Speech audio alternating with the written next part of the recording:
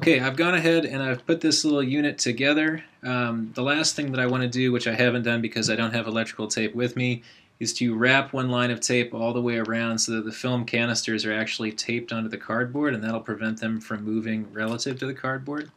I take that little unit and I'm going to drop it into this secondary larger box that we've created. I can see here, if I open up my little shutter, that that's the side that the pinhole is going to be on.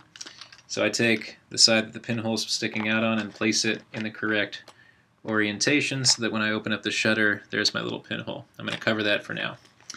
Okay, similarly, we can see that the little nubs on the top of these reels are pointing towards the back, towards me, as I have the camera in this orientation.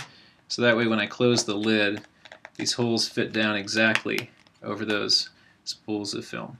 Finally, I'm going to really tape the heck out of this seam just to make sure that no extra light can get in there. And now I'm ready to, with the camera pointed away from me, I will stick a chopstick in the nub on the left and turn it clockwise 2 or 3 full revolutions. And that's going to tell me that now brand new non-exposed film is inside this light-tight chamber. I know how many revolutions I've turned because I can watch the reel on the right, and it should be following as I turn the reel on the left. If it's not, it means that your film isn't taped properly to the other spool, and you need to get back in there and fix that. So I have some brand new film in there that has not yet been exposed. I go out, maybe I pick a sunny day, and then I pick my exposure range. For me, it was about 2 to 10 seconds, but if you have a really tiny pinhole, that might get more like 20 seconds or 30 seconds. You're just going to have to experiment. When I find a stable place to take a picture, I set this guy up on the ground, I expose it, and I count 1, 1,000, 2, 1,000, etc. Close the thing up, and then I write down on my notebook the exposure. So it's picture number 1, exposure is blah.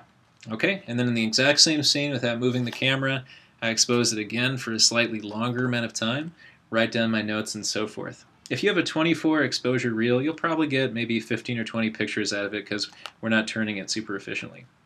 So between each photograph you take, you want to make one full rotation on the temporary spool. That's the one on the left, clockwise. That'll advance the film enough so that your images won't be overlapping, although that's something you could experiment with later. But for right now, we're just trying to figure out how these cameras work. You should be able to get these exposures done in the course of like half an hour or something, and then you just rewind your film all the way back into its original case, and then take that thing out to CVS and get it exposed.